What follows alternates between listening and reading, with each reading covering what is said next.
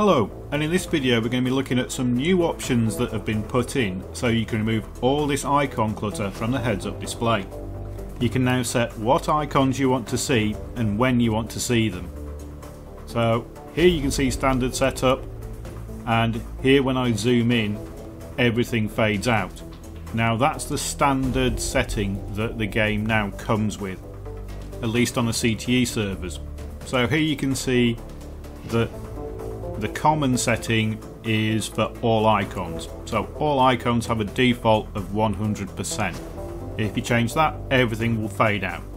Then you have some settings for when zoomed. You've got objectives, interactive items, pick up weapons, and things like med bags and ammo packs.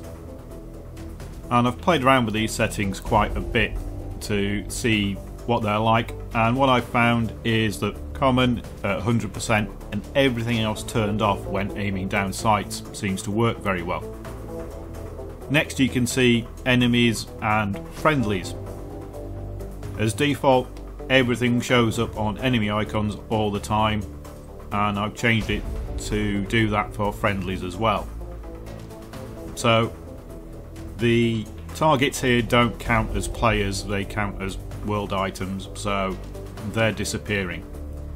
After quite a lot of playing around with these settings, I found that this is what I like best.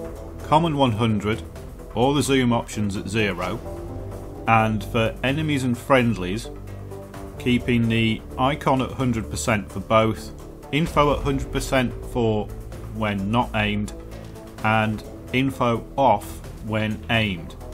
So you still get the triangle icon for enemies and friendlies when zoomed in, but you don't get the info bar.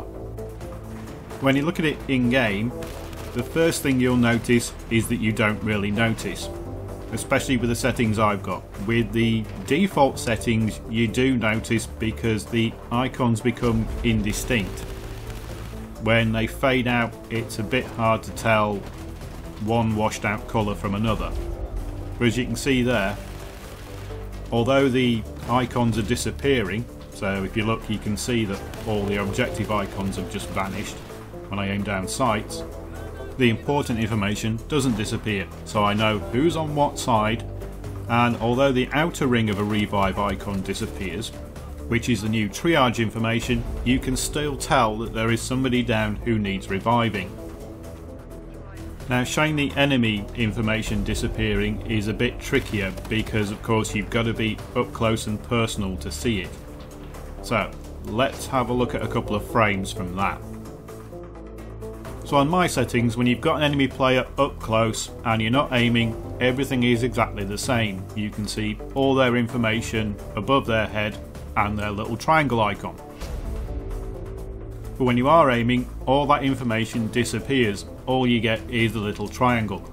Now this isn't important in a situation like this, but on something like lockers where you've got a lot of players standing around in one area, or if you're using a higher magnification scope to shoot at a bunch of players, their name tags aren't going to be getting in the way. Now it's a bit easier to see in this little clip because I take a guy out and he gets revived, and when he's on the floor you can see there all these details, but when I aim at him they all vanish.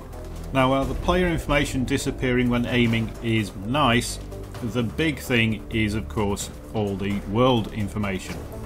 So the objective icons disappearing, the ammo bag icons disappearing, the pickup items disappearing, all the clutter you can now just get rid of.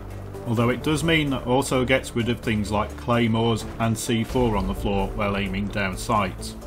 But to be honest, with the settings I'm using, it's not going to make a vast amount of difference to your gameplay. It's just that every now and again situation where you've got a cluttered screen of icons, or you're trying to shoot at somebody who's on an objective and the objective marker is bigger than their icon is. Aiming down sights, that objective marker will now just disappear. Get out of your way and you can actually shoot at the person you want to shoot at.